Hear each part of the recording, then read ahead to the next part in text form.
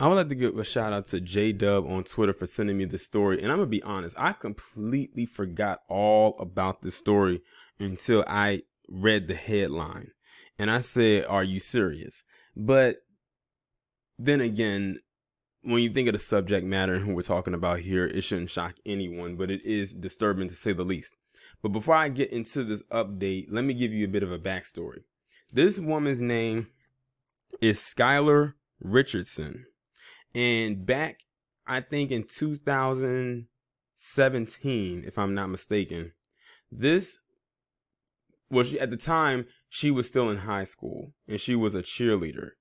And she gave birth to a child, and then she took the child and buried the child while the child was still alive in her parents' backyard. She claims that the child was a stillborn. But even so, if the child was a stillborn, you should have had some kind of medical people to determine that that's what the case was. But you buried the child in the backyard. But many people claim that this chick is lying and that child was not a stillborn. And that this child was, a healthy child that she just buried. Well, they ended up bringing up charges for murder on her. But the judge ended up lowering the charges, and she only got sentenced to 3 years probation, or they call it community control, which is basically probation. Well, the update just came out today on November 19th, well, actually November 18th, 2020, that same judge who gave her that lesser charge just knocked 2 years off of her probation, which means she only had to do 1 year. So now at this point, she's off probation. She's back into society. We need to find out who that judge is, because that's the one who messed the whole thing up. Like, you let a child killer get off scot-free not once, but twice for that one crime. And the thing is, they won't even let you call it a crime because she only got probation. She buried her child after she gave birth in her parents' backyard. Don't sit and tell me that PC privilege is not real. All she had to do was produce fake tears, bat her little eyes, and the judge took pity on her. Let's get into it. Brooke Skylar Richardson, the ex-cheerleader from Ohio convicted of abusing the corpse of her stillborn baby daughter, has been released from probation nearly 2 years early. Richardson was convicted in September 2019 and released Wednesday after serving just 14 months of her 3 years community control, a form of probation. "I am sorry for everything that I have put everyone through," Richardson said in a statement. "I just want to show that I can be a normal person again." Before I go any further, let me retract something that I said. I thought that this thing happened back in 2017. I was like, wait a minute, I had to think about it for a second. It couldn't have been that far back, but it happened last year. Last year is when this happened. And she says she wants to show she could be a normal person. Again, normal person. What normal person gives birth to their child and then buries the child in the backyard? And I forgot what reasoning she gave as to why she did it. It was something stupid. And that's pretty much all this article that I pulled up has about it. But you know what? Let me go find another article. Okay, I found one on the New York Post. The one on Yahoo didn't give me much. This is: the former Ohio cheerleader acquitted of murdering her newborn baby has been released from probation nearly 2 months early, saying she wants to be a normal person again. Brooke Skylar Richardson was sentenced to 3 years probation for burying the baby girl's corpse in her parents' Carlisle backyard in May 2017. So apparently I was right with the dates. I keep getting these dates mixed up. It's so many dates.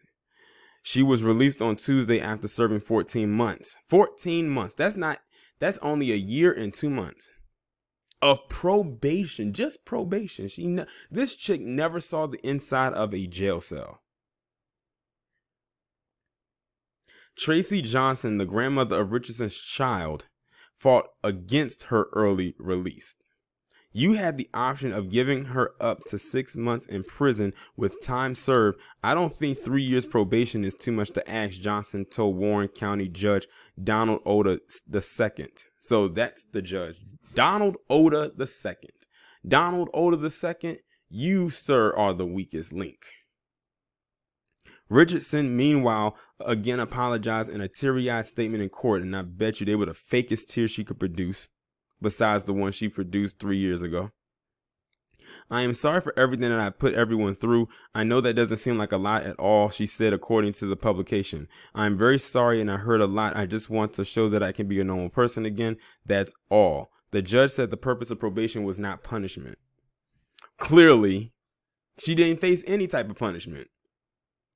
There is no reason for me to invest the time and resources of my probation department in supervising you, Older told Richardson. It's an opportunity to demonstrate why the stated prison term of 12 months in prison should not be imposed. Oh, this judge right here is laying it on thick on why she should not have gotten jail time, even though she, like I said before, do not tell me who and who does not have privilege in this establishment. This right here is a case study, a huge case study right here. Young white blonde girl has child out of wedlock, and then she buries the child in her parents' backyard, and she gets to go home after doing that. Richardson was 18 years old when she hid her pregnancy from her family and friends, giving birth to a full-term baby girl she named Annabelle in 2017. So full term, that is not a stillborn. That means she was pregnant for 9 months. But my thing is, how was she able to hide that from her family and friends? Like, where did she go? Like, you know, her stomach had that shown. She claimed the baby was stillborn, but was charged with killing the child and burying it in her parents' backyard. A jury acquitted Richardson of murder, but convicted her of abuse of a corpse. Oda sentenced her to 7 days in county jail, but she was credited with time served and given 3 years probation. That judge, they need to find a way to get that judge removed. He gave this chick the lightest sentence. And I need to know, did any black people come through his courtroom, and how did he deal with them in their cases? And like I said, it's black people in jail right now who have done way less to others or even to themselves, and they get murder charges, but this chick don't even get charged with murder, but abuse of a corpse. And she still gets probation and then doesn't even have to serve out her entire probation. She's back out into the world. All I'm going to say is this.